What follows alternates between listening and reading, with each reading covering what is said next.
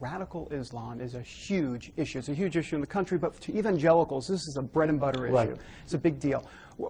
You said one time in an interview that and just recently, there's a, I think you said on O'Reilly actually, there's a Muslim problem in this world. What do you mean by that exactly? Well, Bill O'Reilly asked me, is there a Muslim problem?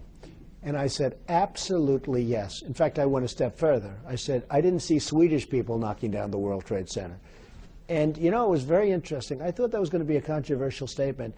And somebody, I think it was Dennis Miller, when they introduced him, he was doing like an analysis of my interview. He said, I love it. The guy said what the truth is. He didn't mince his words. He didn't say, oh, gee, no, there's not a Muslim problem. Everybody's wonderful. And by the way, most Muslims are wonderful people.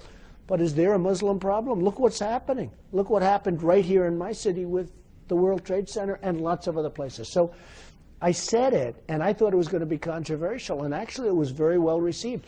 I think people want the truth. I think they're tired of politicians. They're tired of politically correct stuff. I mean, I could have said, oh, absolutely not, Bill. There's no Muslim problem. Everything's wonderful. Just don't forget. Just forget about the World Trade Center problem, blah, blah, blah, blah, blah.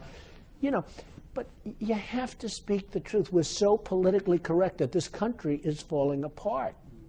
And I take it, though, that many evangelicals think, as it relates to the Muslim problem in the world, that the base of that is there's some concerns about the teachings of the Quran. Do you have problems with some of those teachings? Well, I'll tell you what. The Quran is very interesting. A lot of people say it teaches love, and there is a very big group of people who really understand the Quran far better than I do. Sure.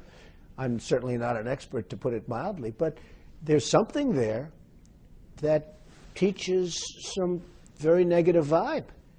I mean, things that are happening when you look at people blowing up all over the streets of some of the countries over in the Middle East. I mean, just, you know, blowing up a supermarket with not even soldiers, not even ours, just people.